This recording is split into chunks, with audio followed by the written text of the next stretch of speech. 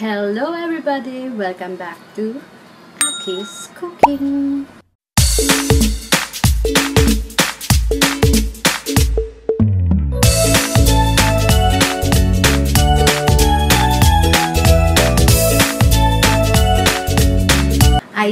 Ayan guys, today gagawa ko ng harumaki and sushi. Ang iba't ibang klase ng Japanese sushi or sashimi. Lalagay ko na lang guys sa description yung mga gagawin ko.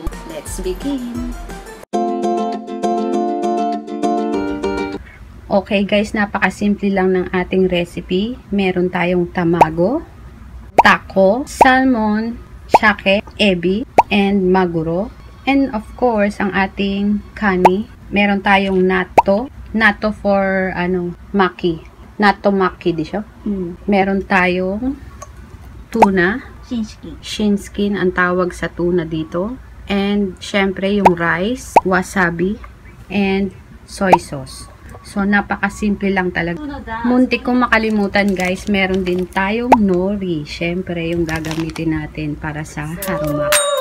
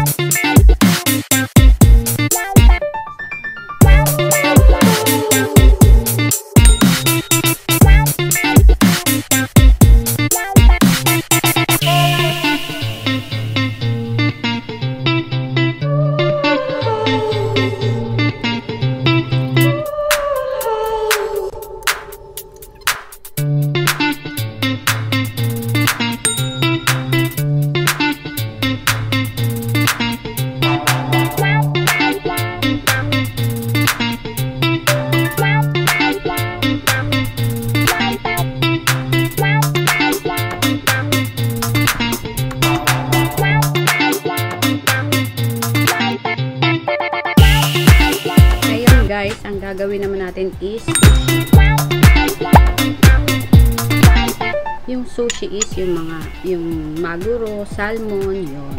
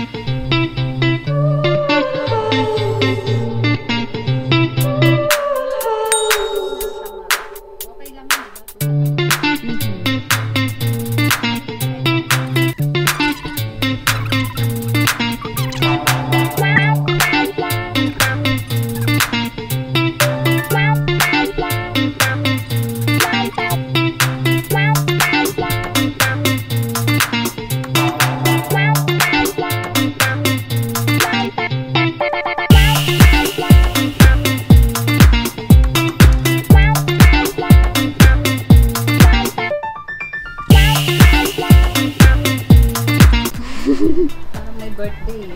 Sa birthday ko guys, gagawa ulit ako ng sushi. This is a beautiful sushi. And it's my idea with laptop.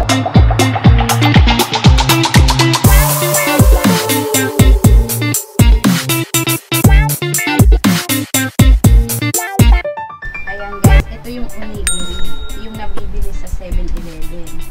So, kung meron ka namang maker, kahit hindi ka na bumili sa 7-Eleven, diba? Makakagawa ka na.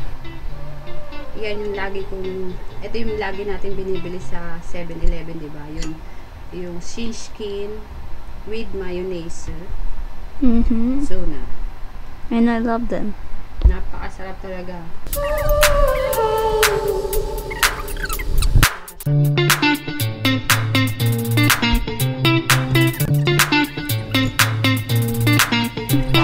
Ito na yung onigiri. So, siya yung nandiyan. Onigiri.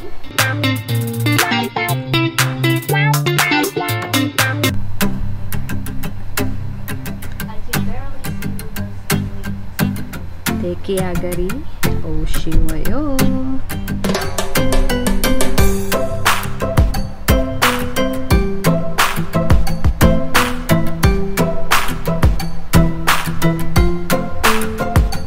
Itadakimasu.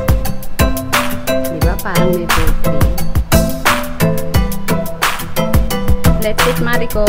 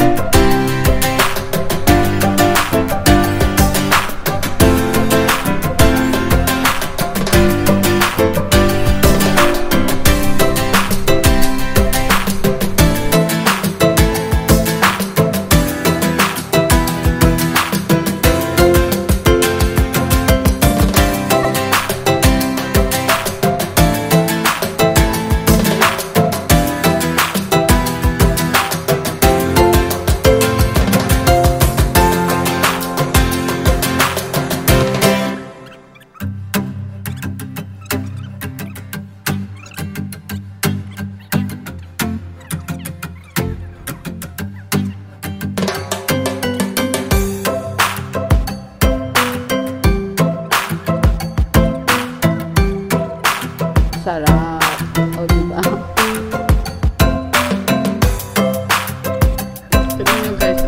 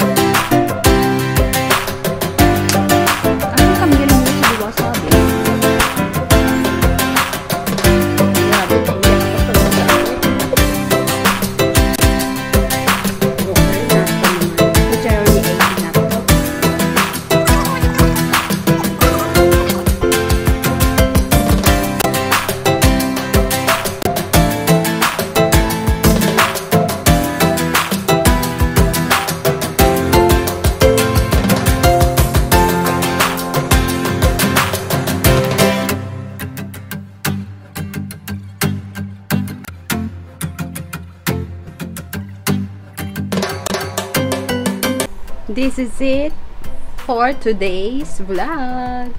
Thanks for watching, guys. Bye! Si Mariko. Kain pa rin kain. Bye, Bee! Bye-bye. My mouth is full. Your mouth is full of bacteria. Ayan. Bacteria ng sushi. Diyos ko, grabe. Ang dami pa naming uubusin, guys. So, at nang makakain kami ng maayos. Bye-bye. Bye for now. Please subscribe, like, and comment. Bye, Bee.